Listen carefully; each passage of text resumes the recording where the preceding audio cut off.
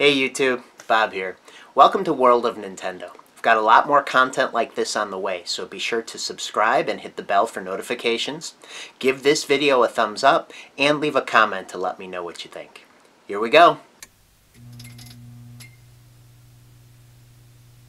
In this edition of Nintendo Unboxed, we're going to be taking a look at the Japanese version of The Legend of Zelda: A Link to the Past, or The Legend of Zelda Triforce of the Gods, as it was known there.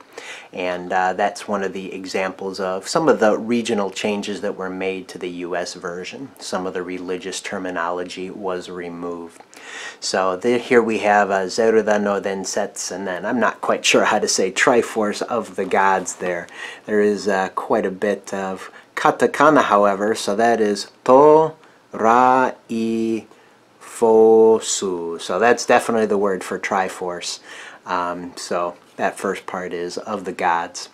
So let's take a look at this version of the game that came out in Japan in 1991. A calendar year earlier, but not necessarily a full 12 months earlier than the US version that would release in 1992. But right away we see the difference in the vertical orientation of the artwork versus the horizontal orientation that we would see in other regions. And then the artwork itself, I much prefer this beautiful rendition of the Master Sword here in the stone with the shafts of light coming through the trees and the Lost Woods. I love the green color too. I think this looks so much nicer than the plain gold background we got with that new Zelda logo. But oh well, the game remains just as excellent in both regions. So we see the Super Famicom logo up at the top here. On the long side, the name of the game, Zelda no Densetsu, but no indication that this is Triforce of the Gods. Interesting. Just Legend of Zelda, basically. On this bottom short side, we just have a color. Here we've got the Super Famicom name and no title of the game, just a part number here. And then on the top, we've got the Zelda no Densetsu. Again, no indication of what version of the game this is. Triforce of the Gods. But we will see that on the back.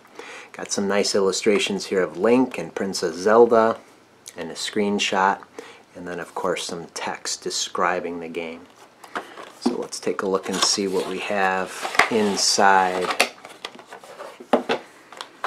So this instruction manual is actually a bit taller than some of the other ones we would see with Super Famicom games, and that stands to reason because, well, there's quite a bit going on in Legend of Zelda games. So let's take a look and see what we have in this beautiful instruction booklet. If we actually open it up, we see that the artwork continues on over the front and back covers, which is kind of a nice touch. So we've got a table of contents, most likely.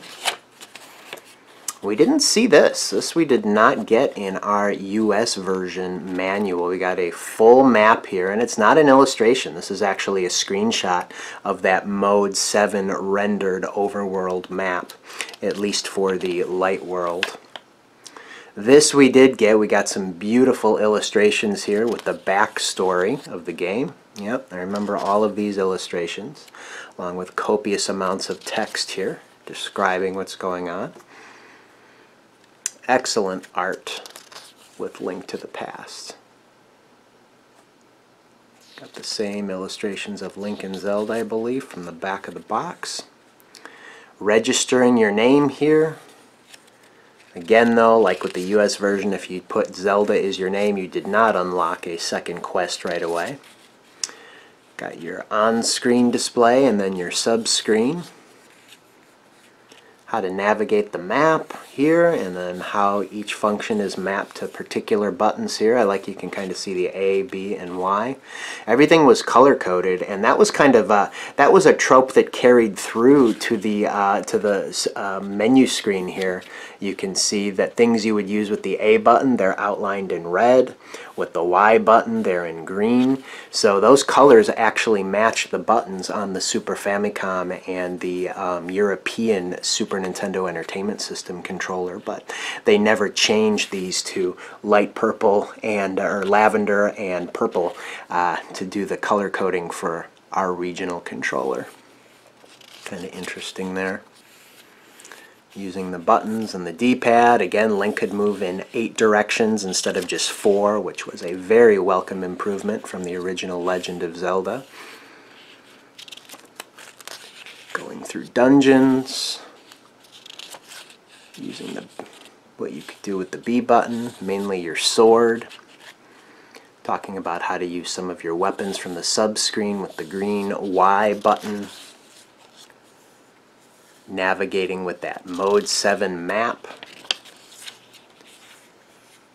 And going through your items here that help Link gain access to new areas like the flippers and the gloves.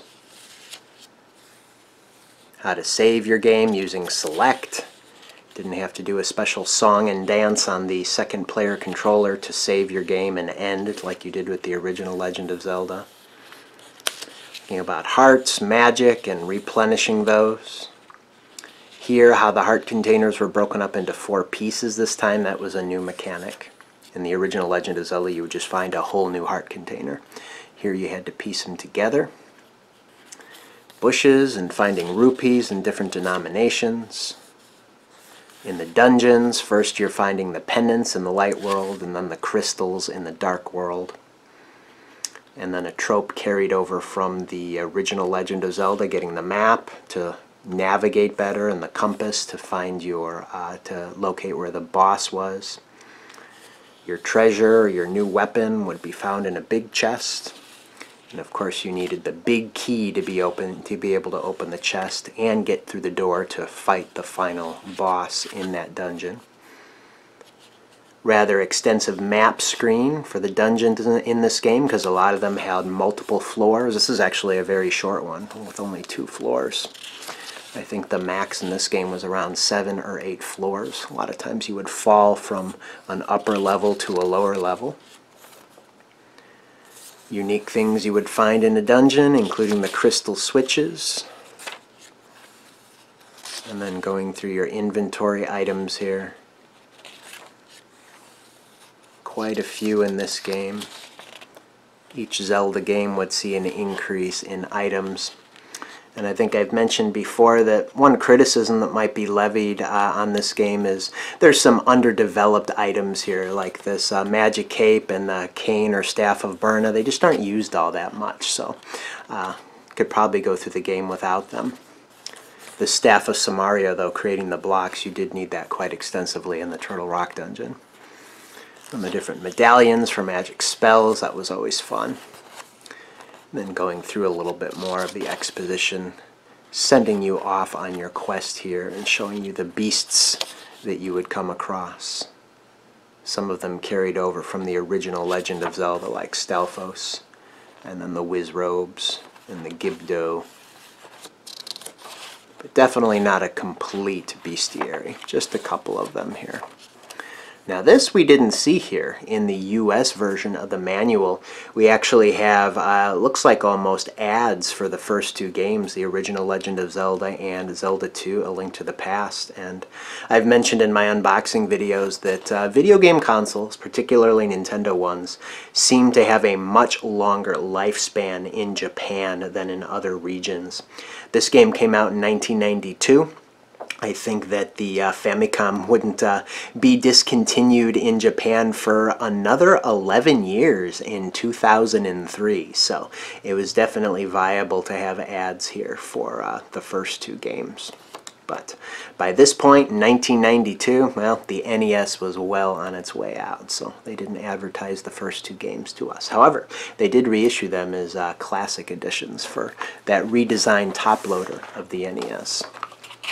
So here's the cartridge, standard Japanese cartridge and European cartridge. I've mentioned I really prefer this version of the cartridge. It looks a whole lot nicer than the blocky, boxy design that we got. However, sadly, no end labels. The US cartridge design did at least have end labels, so that was nice. A couple other things we have included In the package, we've got the warning for the AC adapter, which was pretty common with Super Famicom games. And then this kind of quick reference card. We saw these in several Japanese Super Famicom games, but never got them in US Super Nintendo Entertainment System games. Just a quick reference card so you didn't have to go searching through the manual. Wait, what? What do the buttons do? You could keep this handy while you were playing. So you got your button map right here on the one side, and then on the reverse side it looks like you got a description about what several, if not all, of the inventory items did. So that was kind of a nice touch here. So there you have the Japanese version of The Legend of Zelda: A Link to the Past, or Triforce of the Gods as it was known in Japan.